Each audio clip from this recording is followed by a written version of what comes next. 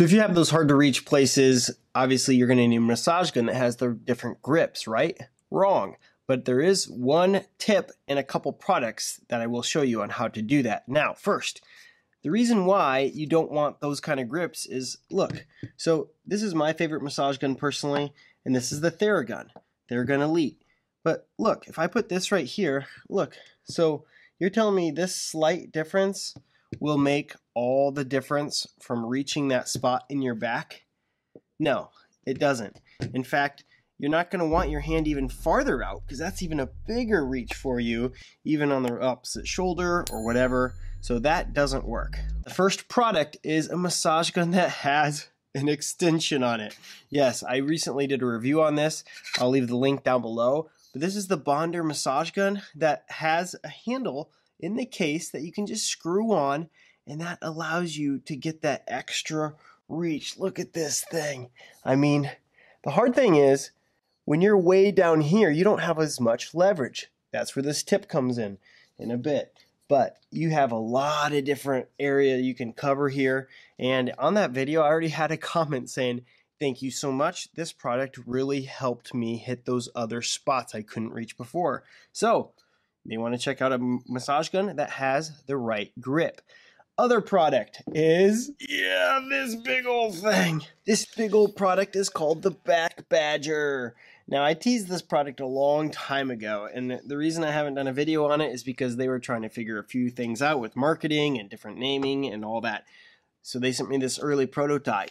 But check this out. It's basically just a giant, like, buckle from like a ski boot, and you can put any massage gun in there.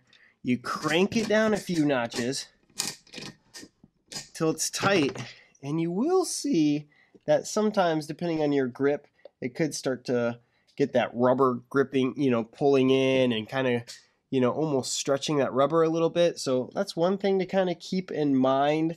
But otherwise, this thing allows you to get a ton of leverage. It was designed by a person who got in a car accident, and they were a designer, engineer type, and they came up with this very creative idea and marketed it and sent me one to kind of show you guys.